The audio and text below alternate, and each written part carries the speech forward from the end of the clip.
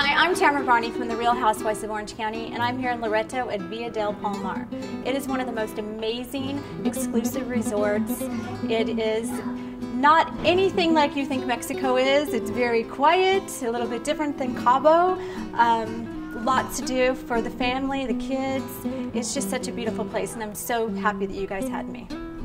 Here at Villa del Palmar, it was so easy to get to. It was a short 2-hour flight from LAX here to this gated community with so much to do. They have this beautiful spa behind me that I spent most of my time at. They have so many pools, so many activities for kids. We went snorkeling, we went kayaking. It's just a very beautiful, safe resort to be at.